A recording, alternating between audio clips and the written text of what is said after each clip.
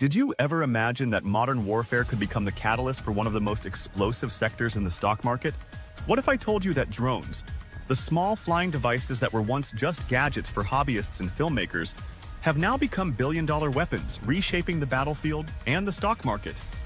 And even more interesting, what if I told you that there are a few companies, small, mid, and large cap, that are not only profiting from this trend, but that we covered them before they ever pumped? That's exactly what we're diving into today. In this deep dive video, I'll walk you through 3 drone companies that are benefiting from the war in Ukraine, each in their own unique way. One is a small-cap war tech company from Australia that's pumping right now. Another is a US defense contractor that has already supplied drones to the front lines. And the third is a speculative European player that might soon see a breakout if EU budgets get redirected. We'll break down their business models, real-world military relevance, fundamentals, risk factors, and long-term potential. I'll also share why I started watching them before the mainstream caught on, and how you can position yourself for similar opportunities going forward. Let's get into it. Let's start with the one making the most noise right now, DroneShield. This is a company that's still under the radar for most retail investors, but not for long. Based in Australia, DroneShield specializes in counter-drone technology, systems designed to detect, disrupt, and destroy enemy drones. In today's battlefield, that's not a luxury, that's a necessity. Think about what's happening in Ukraine. FPV drones are flying into tanks. Commercial quadcopters are being turned into bombers. Cheap Chinese drones are scouting targets and relaying data in real time. The airspace is no longer dominated by fighter jets. It's swarming with autonomous weapons. And the only thing standing in their way? Systems like the ones DroneShield builds. Their tech ranges from handheld jamming devices to vehicle-mounted systems that detect drones via radar, acoustic sensors, or AI-powered vision software. Some of their products can jam GPS, block RF signals, and effectively make a drone crash on command. Others can detect a swarm before it even becomes a threat. Now, here's what makes this stock interesting. They've already supplied tech to Ukraine, and not just hypothetically. Multiple confirmed contracts. Their systems have been spotted in active use. On top of that, they've inked deals with NATO members, US allies in the Middle East, and even secured US Department of Defense orders. Revenue is still small compared to big defense primes, but it's growing fast. In 2023, they brought in record revenue. In early 2024, they announced a major order from a government client worth tens of millions. And just a few weeks ago in 2025, they closed yet another round of military contracts. Here's the kicker. We talked about DroneShield before all of that happened, before the 50% pump, before the Reddit threads, before the Ukraine defense trend was trending. So the question is, are we too late now? Or is this just the beginning? Here's my take. DroneShield is high risk, high reward. The valuation is still reasonable, but you're betting on continued geopolitical instability and more global defense budgets being diverted to drone countermeasures. If NATO, Israel, Taiwan, or the US ramp up drone defense spending, DroneShield is in prime position. But remember, they're small. One canceled order could crush the momentum, and competition is rising.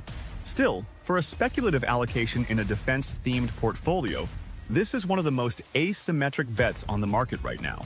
Now, let's shift gears and talk about a company with actual military bloodlines. One that's already embedded in the US defense supply chain. AeroVironment, ticker symbol AVAV. If DroneShield is the up-and-comer, AeroVironment is the proven veteran.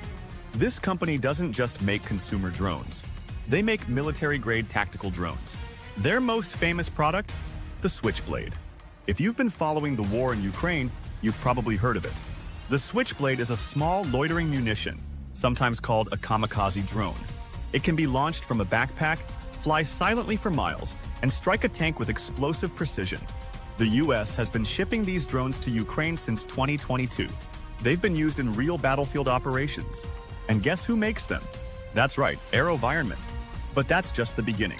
The company has deep ties with the US Department of Defense, and they've been ramping up their capabilities in autonomous systems, AI integration, and surveillance tech. They're also working on high-altitude solar drones, which could serve as stratospheric satellites for real-time battlefield intelligence. Financially, AeroVironment is in solid shape. Revenue has been growing steadily. They have long-term government contracts, Margins are healthy for a defense contractor. And unlike some defense plays that rely on just one product or hype trend, AeroVironment has a diversified drone portfolio. They're also not as risky as Drone Shield. They have established credibility, scale, and access to recurring government budgets. If you're looking for exposure to the drone war theme but want something less volatile, AeroVironment is your play. Now, again, we flagged this company long before most people were paying attention.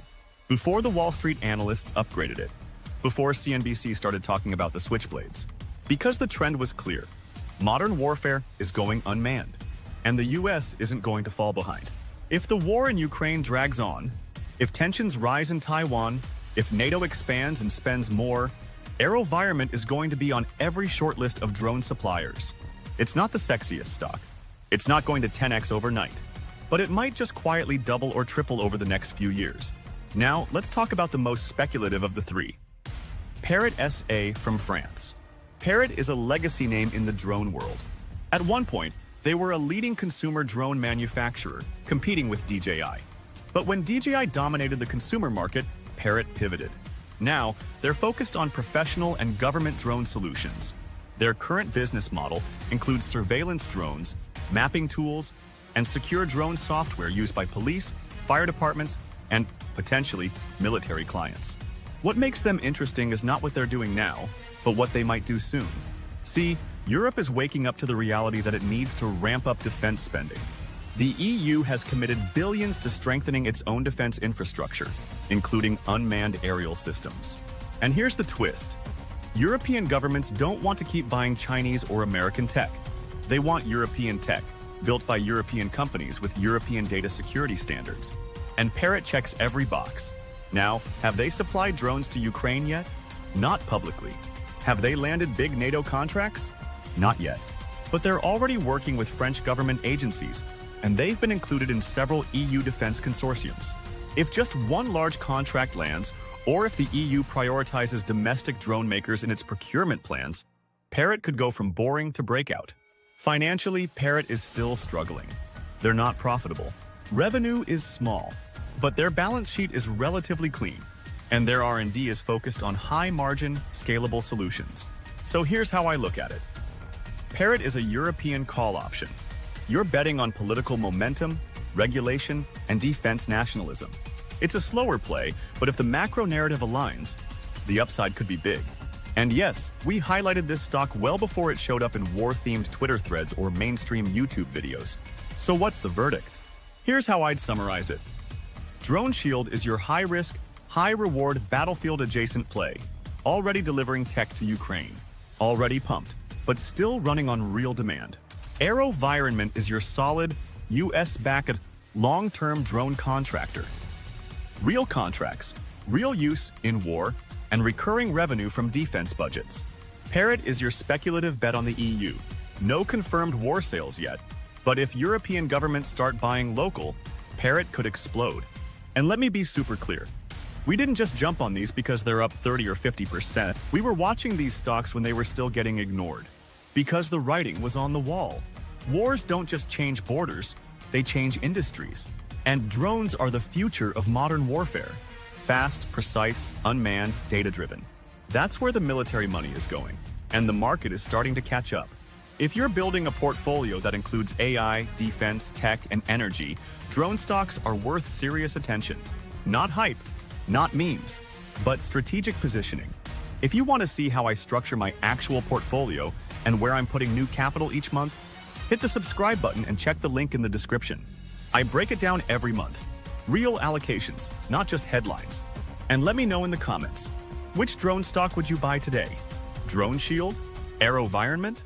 Or are you taking